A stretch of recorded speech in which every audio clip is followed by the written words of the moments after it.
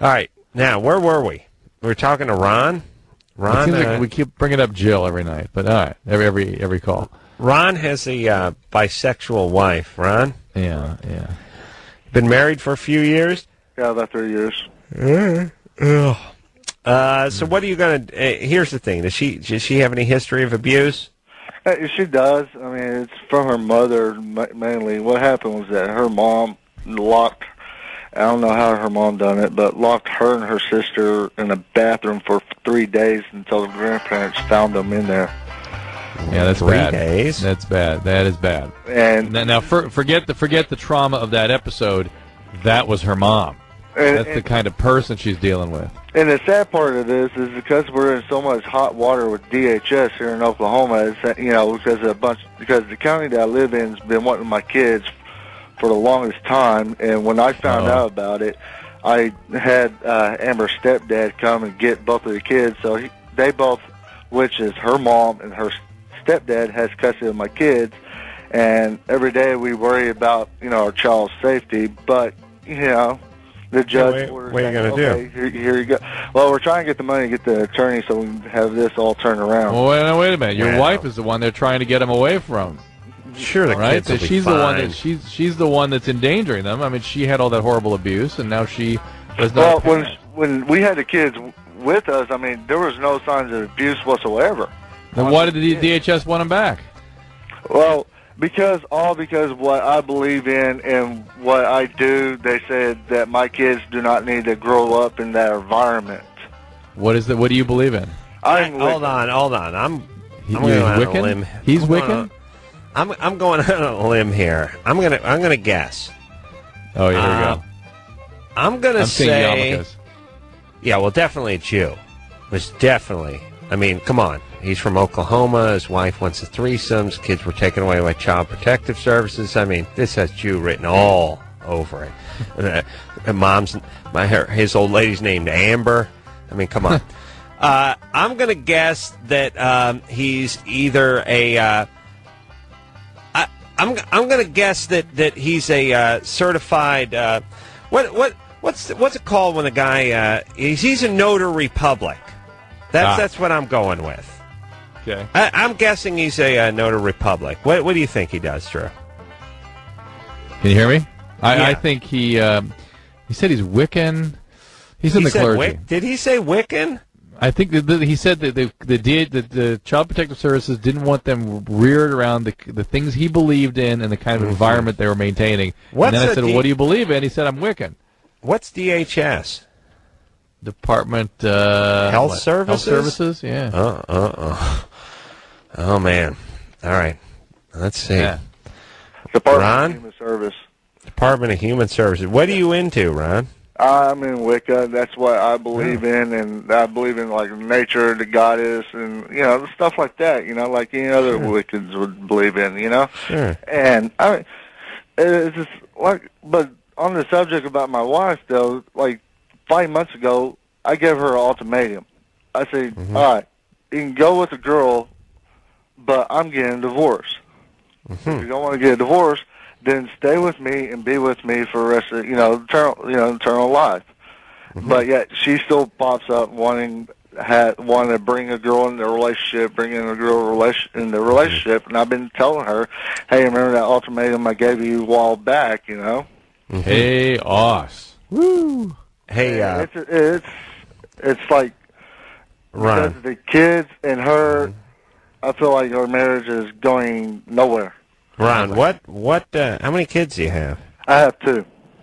Okay.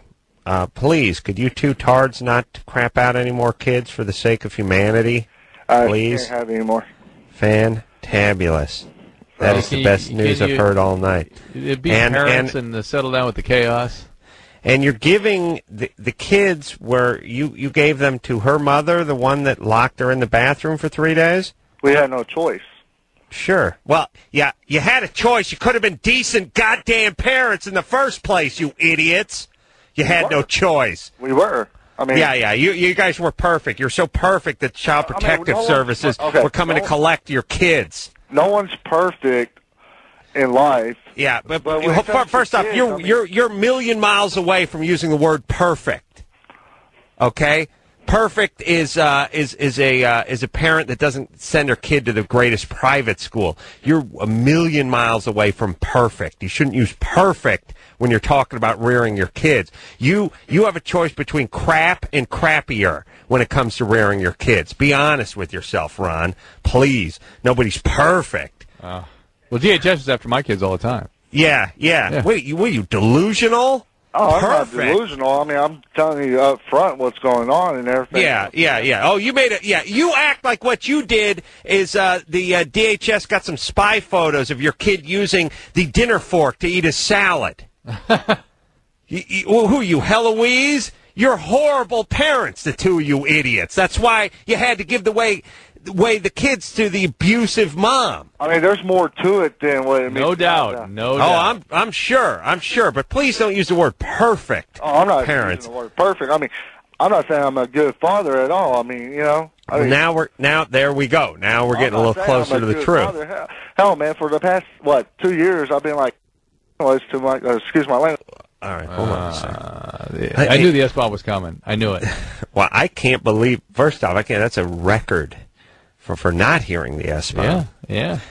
You know, I love people's just sort of wild delusion. Like, I don't mind an F-up who realizes he's an F-up.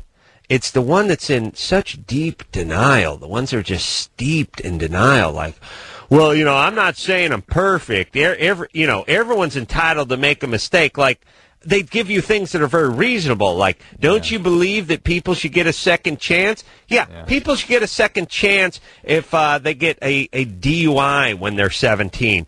If they kill their family with a steak knife, no I don't believe in second chances. Yeah. They try to corner you into this stuff like, well, now, are you perfect? I'm not. Was your fan? No one's perfect. Your kids are in danger of being taken away by the state.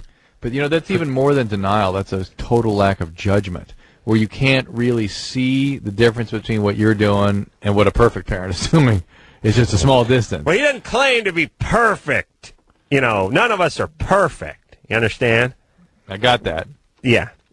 He's just into drinking and wicking, and he's got a swinging wife, and, you know, it's fantastic. Not perfect for the children. Mind you. Please. Ron. Yeah. All right, so what do you do for a living? I was working on construction. All right, perfect. That is the perfect part. So here's the thing. Now the kids are being raised by the abusive woman who made basically your wife into the mess that she is today. Right. Yeah, and this is how life works. People like your wife crap out kids, and then people like you and your crappy wife attempt to raise these kids, and then it's up to us as a society to band together, pool our finances, and contain everybody. Build prisons, open rehabs, get welfare and food stamps. We all have to get together to clean up the mess known as your life. Now, what you can do, Ron, is drop your retarded Wiccan crap, get a job, fight to keep it, tell your bitchy wife to settle down and get some therapy, not crap out any more kids, get these kids back, and start focusing on doing the right thing. And if you don't know what to do, watch TV. Or get some help. Okay? Social services is lining up to get into your house. Yeah, and don't tell me you don't know what to do. Social services doesn't like you praying to someone with a pointy hat and stirring a cauldron all day with an eye of newt in it. Then knock it off. Would you drop your retarded belief and raise your stupid kids? Stop being so selfish. How about that? Social service they don't like your lifestyle? Why don't you drop your lifestyle then? Once you drop that stupid religion, comb your hair, shave your 3-day-old beard, put that beer down, and get a good gig and raise your family like a man. What do you have to say to that?